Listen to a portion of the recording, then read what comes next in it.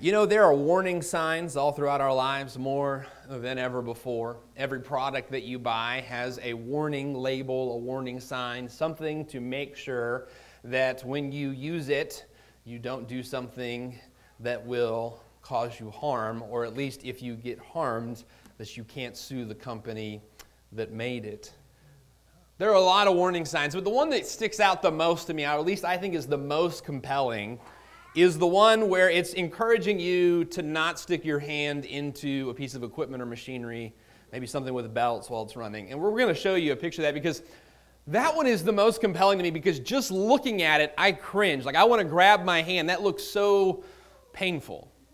Most warning signs don't depict what will happen if you ignore them, right? Like when you see roads slippery when wet, you don't see a depiction of an overturned car. When you see a sign that says, stop sign ahead, there isn't a depiction of a collision. Most signs don't depict what will happen to you if you don't obey it. But this one does, and I think it's pretty effective because of that. In 1 Corinthians chapter 10, Paul gives them a really clear picture of what will happen if they don't obey his warnings, if they don't heed the warnings that he's giving them. He wants them to recognize the danger. He wants them to recognize that they need to act differently. So he gives them a picture of what will happen if they don't listen. And he doesn't have to draw it. He doesn't have to sketch it, because there's a perfect example in the history that is found in God's Word that he can refer back to. So let's read the first 5 verses to get a picture of what it is that he's talking about. Moreover, brothers, I would not that ye should be ignorant. I don't want you to be unaware. How that all our fathers were under the cloud and passed through the sea. Now, Paul is talking about the Hebrew children that were saved from Egypt. They were slaves there. Moses led them out. Remember, let my people go. Leads them towards the promised land. God led them through a cloud. He takes them through the Red Sea. Verse 2, and were all baptized unto Moses in the cloud and in the sea. And they did all eat the same spiritual meat, and did all drink the same spiritual drink, for they drank of that spiritual rock that followed them, and that rock was Christ. There's a moment when Moses is leading the people that they're dying of thirst in the desert, and God provides them water out of a rock, out of a boulder. There's this fountain, and everybody's able to drink. And so Paul's saying, listen, these people, they were led by God out of Egypt. They crossed the Red Sea. They drank the water that God provided for them in the desert. But verse 5, but with many of them God was not well pleased, for they were overthrown in the wilderness. Now that last phrase in verse 5 is pretty vivid. What Paul communicates to them there is pretty clear. Now, when we hear the word overthrown today, we typically think of someone overthrowing a government. And so that may not really strike us. But when Paul uses this word, he's not talking about overthrowing authority. He's talking about literally overthrowing. Just like the Gospels tell us that when Jesus went into the temple and he saw all of these people in the temple who were using the temple as a marketplace, he overthrew the tables, turned them over, and all of the money and merchandise went scattering onto the floor. Gordon Fee, in his commentary on Corinthians, says the literal use of this word is to broadcast or to spread out. And the picture that I get in my head is someone taking seed and throwing it out into a field to disperse it. So when this passage says that they were overthrown in the desert, Gordon Fee says, in my mind, the picture that Paul is making and what the Corinthians would have heard is, many of them, God was not pleased with them, and their bodies are scattered through the desert. These are people that were led out of Egypt, went through the Red Sea, drank from the rock in the middle of the desert, and yet they didn't make it to the promised land. Why?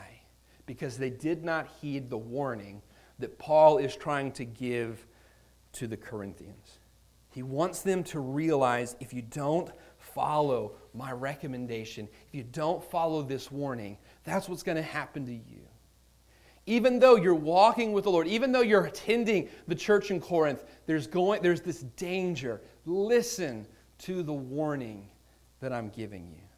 I think there are 3 responses that Paul wants them to have to this warning. And on the back of your worship guide, your bulletin, there are blanks that you can fill in if you'd like to follow along in that way. The first one is this: learn from the examples that went before you.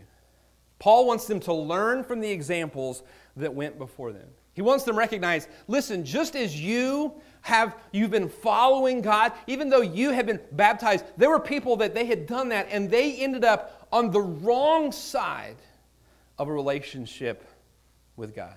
He says the people that God led out of Egypt, they were saved from their slave owners and taskmasters in Egypt, just as you were saved from your bondage and sin. The people that God led out of Egypt, He took them to the Red Sea. They were being pursued. God parted the waters of the Red Sea so they could cross through on dry ground. They walked in between both of those walls of water that God had established. It was a miracle. They took a step of faith to walk through that and to separate themselves from Egypt. Just like many of you Corinthians, you were baptized. It was a step of faith, and you separated yourself from the pagan temples in Corinth that you used to worship at. He says, listen, they were just like you. But today, they didn't make it to the promised land. Their bodies are scattered in the desert. Now, there have been a couple of occasions in Corinthians that Paul has said, listen, God saved you from here, and now He's brought you here, but keep your eyes on where you're headed. Keep your eyes on the reward that is coming. And the people in the Hebrew children, the Israelites, they did not keep their eyes on the promised land, and they didn't make it. And Paul is saying to the Corinthians, learn from their example. Don't do what they did. Don't make the same mistake that they made. Have you ever learned something the hard way when you could have learned it by watching the person right in front of you? It's really frustrating, right? Like, why didn't I just see that they messed up and I needed to do something different from what they did? I worked at a shoe store when I was in high school. We sold safety shoes, steel-toed boots. And the sign for the store was really close to the parking spaces. And so there was this bright yellow column, cement column, that had been put up in front of the sign because so many people had backed into the sign. And that bright yellow column had marks and smudges and pieces knocked out of it because so many people backed into it.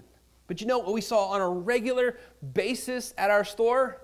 People would walk out, get into their car, and back right into that post. There were even people that we said, hey, just a heads up, there's that post back there, don't back into it. One time that happened. A man who had bought some shoes backed into the post, and then when he hit that post, he panicked. And when he went to put it back in drive to move away from the post, his foot got stuck between the accelerator and the brake, and he came right through the front of our store.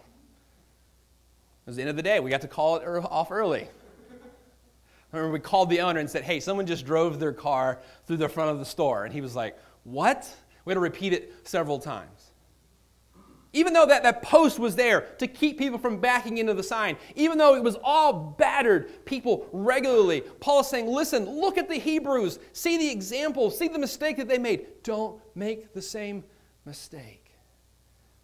But we really struggle with this because we know that some of the mistakes that our parents make, we find ourselves making the exact same mistakes. We tell ourselves growing up, I'm not going to do what Dad did. I'm not going to be like my mother. And then what happens? We find ourselves acting exactly like them. Paul says, don't make the same mistake that they made. So what was the mistake that they made? What was the problem that they had? Let's look at verses 6 to 8, and we'll see there exactly what was the issue. Verse 6 says, now these things were our examples, to the intent that we should not lust after evil things as they also lusted. Neither be ye idolaters, as were some of them. As it is written, the people sat down to eat and drink and rose up to play. Neither let us commit fornication, as some of them committed, and fell in one day 23,000. Skip down with me to verse 12. Wherefore let him that thinketh he stand take heed, lest he fall. Therefore there hath no temptation taken you, but such as is common to man. God is faithful, who will not suffer you to be tempted above what you are able, but will with the temptation make a way of escape, that you may be able to bear it. Wherefore, my dearly beloved, and one of those last three words there, flee from idolatry. What's idolatry? Idolatry is the worship of an idol. This was a major problem in Old Testament times, so much so that one of the 10 Commandments is, thou shalt not make a graven image. In other words, you will not make a little god to worship, because they would make themselves statues and idols, little things that they would build and set up in their homes or in a temple and go and worship them. And one of the problems that the Israelites had was that they worshiped other gods. It was so much a problem, God said, one of the top 10 commands is, don't make an idol. Now, I don't think that there's anybody in here today that you've broken that commandment, that you have cut down a tree, carved it into some figure, and bowed down and worshiped it. That's not something that happens very often today. But we still struggle with idolatry. We still struggle with this.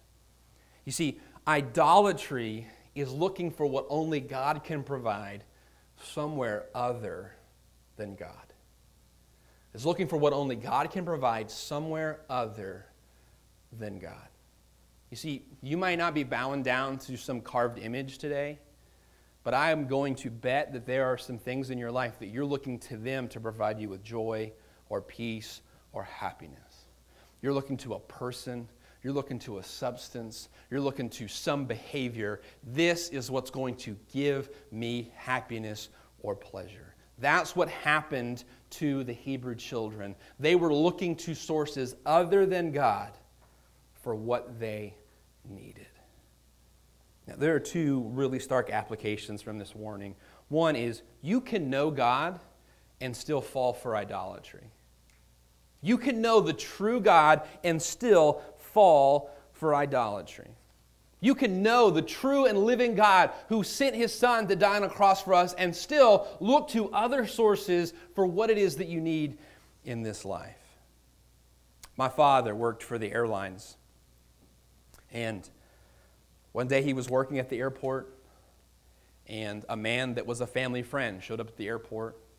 It's kind of unexpected. Now, my father knew that this man's family had been going through some issues.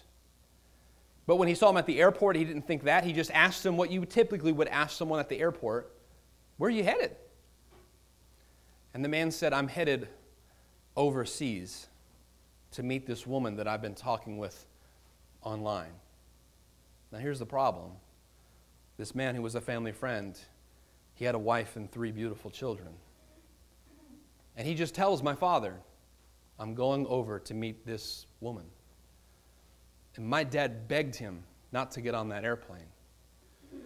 My dad told me later on, he said, Daniel, I would quote verses of Scripture to him, and he would finish them with me and say, I know, but I'm going. You see, he knew the truth, but he was looking for answers in something else other than God. And if you're here this morning and you're a believer, I want you to recognize what Paul is saying. You can be following God and start looking elsewhere for what only He can provide. You can be following God and start looking elsewhere for happiness and joy and peace. So the first stark application is you can know God and fall for idolatry. And second is you can see miracles and fall for idolatry. Some people think, well, Pastor Daniel, the guy in your story, I'm not like that guy because not only do I know God, but I'm like really committed to Him. And I'm devoted and I serve, and God's used me to do some really incredible things. I've seen God work in miraculous ways, so that'll never happen to me. Did you hear what I said about the Hebrew children?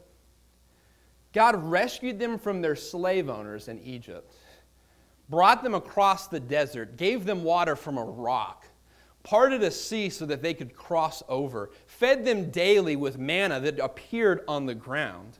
All of these miraculous things are happening all around them, and still they were like, maybe this God can give us what it is that we really want. Maybe this temptation can give me what I really want. You see, you can be a follower of God, and be serving God and committed, and still experience temptation to look for what only God can provide elsewhere. On a regular basis, effective pastors who preach so well that thousands listen to them fall away from the Lord because they look to something else other than God to meet their needs. There is no length of time with God, no intensity of an experience with Jesus that will make you immune to temptation. Every person here needs to hear this message, whether you've been following Jesus for years or not. You can fall prey to idolatry. So Paul is saying, listen, no one is immune to this temptation. No one is immune to falling prey to this. I'm giving you an example of people who were following God, saw Him do incredible things, and they fell into idolatry. So hear me. Run for your life, or in this case, run for your soul. That's the reason that in verse 14 he says, flee, run from idolatry. Now, some of you like to run, and some of you, running is the last thing that you want to do today. But there are scenarios where every one of us would run if there was danger, there was harm. And what Paul is saying is, run, flee, get away from it. You see, the reason that they're talking about this is that there's tons of temples in Corinthians, and some of the people were going there, and they were buying meat there because they could get it for a great price. And Paul's already talked to them about the issue of the meat, but he's saying, listen, the meat's not a big deal, but the idols are a huge deal. They're dangerous. Stay away from them. Run for your life. Say, okay, Pastor Daniel, I need to stay away from idols. Pretty sure I can do that okay in Evansville. Not a whole lot of statues that people worship. You're right. Not a whole lot of idols in southern Indiana that people bow down before and worship. But there are plenty of opportunities to look for what only God can provide in something else. And I want to talk to you about 6 modern idols. And he mentions them here in this passage because they're modern, but they're not new. They're idols that people have been struggling with for years. In verse 7, he says, they ate and drank and rose up to play. And he gives us the first 3. First of all, they ate food. The Hebrews regularly struggled with food. They often complained about the food that God was giving them for free. Moms and dads, you can relate to this, right? Like you buy food at the grocery store, you prepare it for your kids, you put it in front of them and they go, what? I don't like this. I don't like this kind of pizza. I don't like this type of macaroni and cheese. Like, what? They regularly struggled over the issue of food. Regularly. And many of us, if we're honest, we look to food to handle our stress. We look to food to give us a feeling of satisfaction that we're not receiving in life. We look to food to give us what only God can provide us. We choose food over our health. We choose food over community. Some of us are so addicted to worshiping the idol of food that the only way that you come to church is if we throw a dinner. Food is an idol in our day. It was then too. They ate and drank and rose up to play. Back then, it was kind of hard to get drunk. You had to really work at it. Alcohol, wine, liquor, it wasn't as strong as it is today. It's a whole lot easier to get drunk today. Some of us, it's maybe harder because you've conditioned your body through years of practice that it's harder to get drunk. But they got filled up on food, drunk on wine, and rose up to play. There are many people who worship the bottle in our culture today.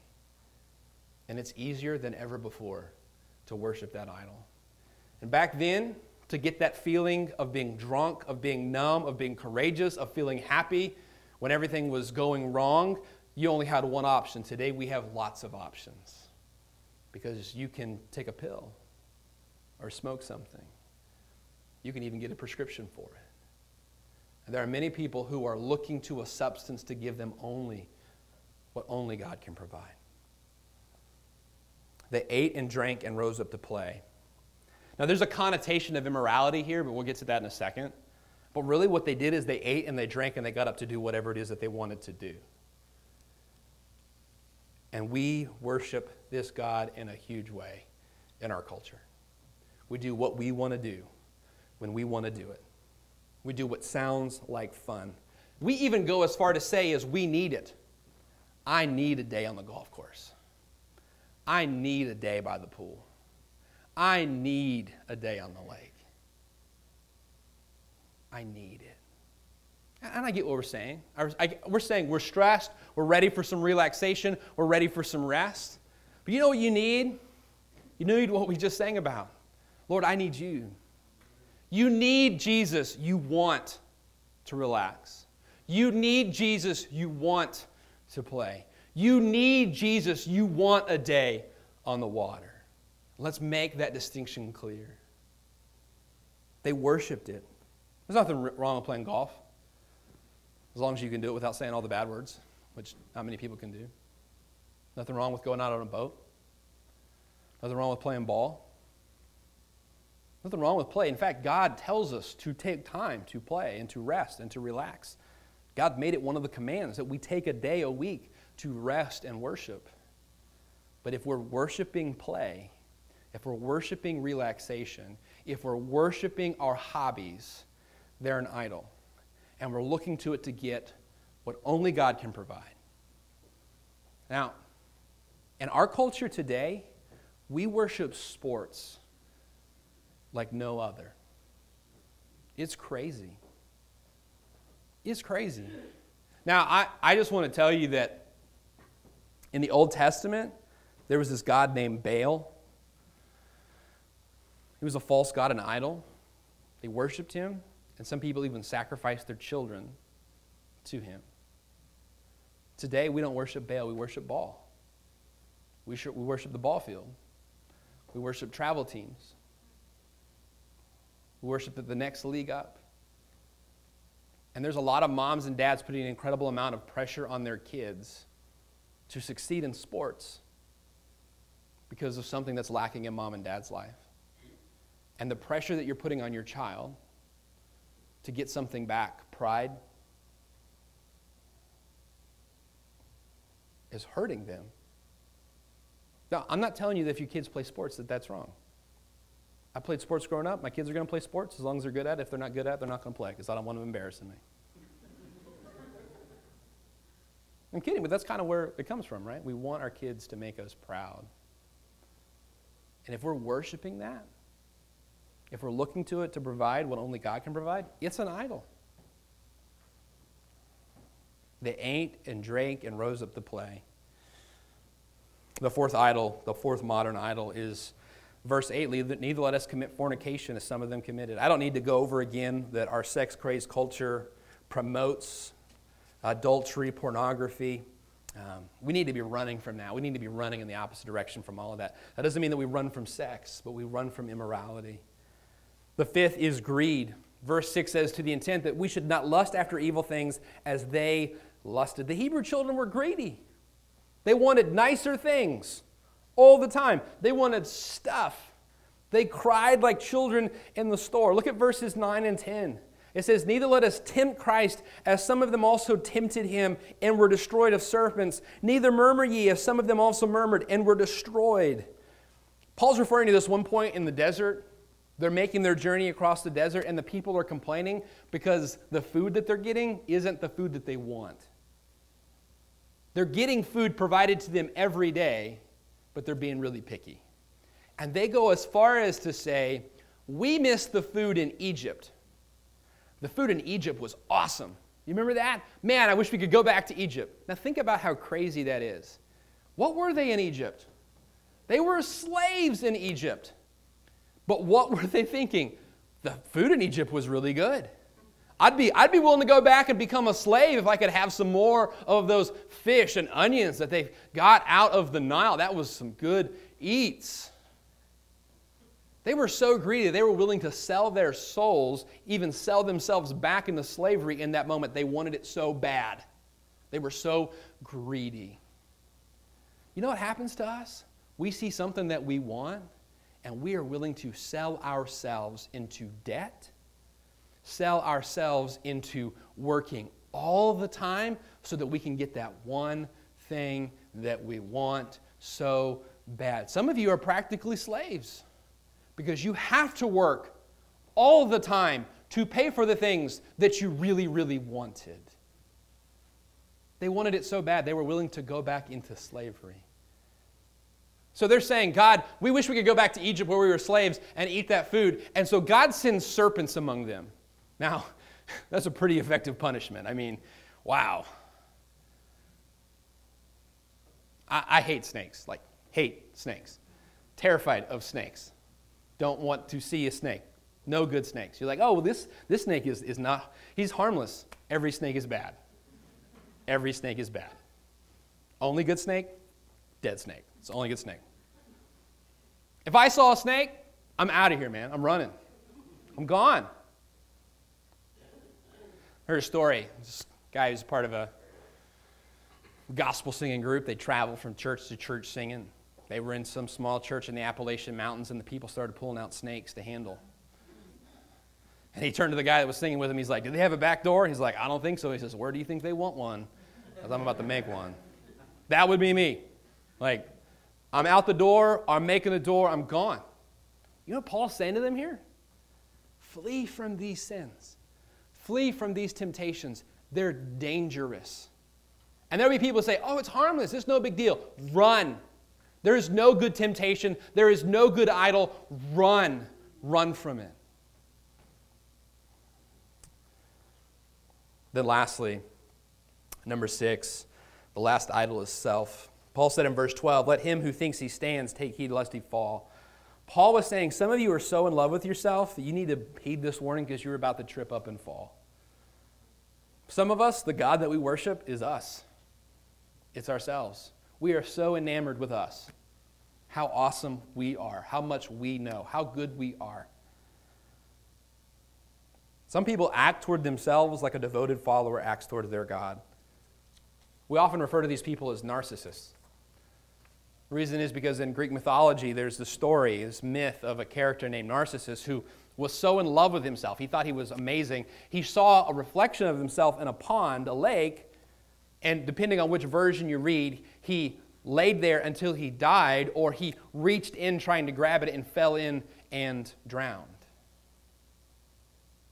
But the moral of the myth is he saw something that he desperately wanted himself, how beautiful he was. And every time he reached for it and he touched the water, the reflection would go away because the water had been disturbed.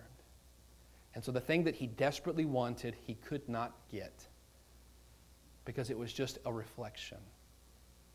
That's not only the moral of Narcissus' story, it's the moral of every one of these idols.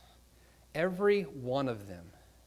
Everyone on this list promises you something, portrays something that it can never give you because the only place that you can receive it is from above.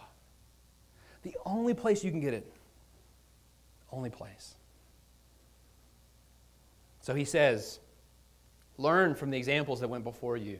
Flee from the idolatry that's all around you. And then lastly, honor the God who is above you. The problem with idols is that they don't transcend the problems that we have. It's silly to think that someone would take a piece of wood, cut down a tree. Isaiah mocks someone who cuts down a tree and decides half of it is good to carve an idol out of and half of it is good for firewood. Like, how do you know which part of the tree trunk is divine.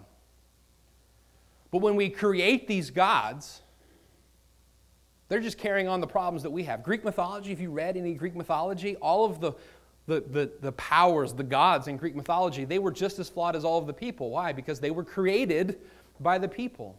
And they had all of their faults. They were petty, vengeful. If we look around us, we're not going to find the answers to our problems. If we try to create something to solve our problems, we're not going to find the answer to our problems. We've got to stop looking around us and start looking above, because that's where the solutions come from. You will not find the answers to your problems around you. It's above you. So throughout the rest of this chapter, Paul goes through, he talks a lot more about idols and meat. But at the very end, in verse 33, he says, whatsoever you do, whatsoever you eat, whatsoever you drink, whatever it is that you do around you, honor and glorify the Lord. In all that you do, whatsoever you do, honor and glorify the Lord. You see, all this stuff around us, it's not meant to be God to us. It's not meant for us to worship. It's meant for us to live around as we worship God. And we can honor Him in all that we do. That's what we need to do. You know what's beautiful about how Paul ends the passage there on look above and honor the God above? He's telling us to do something that we can actually do. The gods that we create, they're impossible to please. Why? Because, well, one, they don't have any emotions. They're just an idol. It's a statue. You can't please that statue. And people in Corinth that were going to these pagan temples and worshiping, they would walk away from the temple not really knowing if they had done enough. Not really knowing if they were devoted enough. Not really knowing if they had brought enough or given enough. But the message that Paul tells them is that in Christ, we are enough. You see, it's impossible to satisfy the false gods of this world, but the true God has made us satisfactory in Christ. Because the Bible tells us that Jesus died on the cross to take our sin and our shame and make us acceptable before God. And so when we come to worship the one true God, we come to honor and please Him, we don't have to walk away saying, I wonder if I pleased Him. I wonder if I honored Him. I wonder if He's happy with my life. Because when He looks at me, He sees the sacrifice of Jesus and He is pleased with Jesus. We're talking about the Trinity tonight in our evening service. We're talking about there are a couple times that God speaks from heaven and He speaks about Jesus. And you know what He says? This is my beloved Son in whom I am well pleased. And when I put my faith in Jesus, when I give my life to Jesus, when God looks at me, He doesn't see my sin and my shortcomings. He doesn't see my shame. He doesn't see my sacrifice that isn't enough. He sees Jesus in whom He is well pleased. And whereas all of the idols in this life, you give them more and more and more, and they're still not satisfied. You give it more and more and more, and still not satisfied. When we come to God, He sees Jesus, and He's satisfied.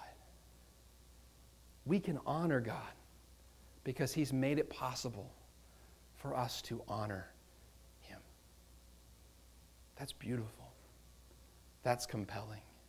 And I hope that today, what you're left with is a picture of a God who is satisfied with us in Christ. Let's bow our heads for a word of prayer.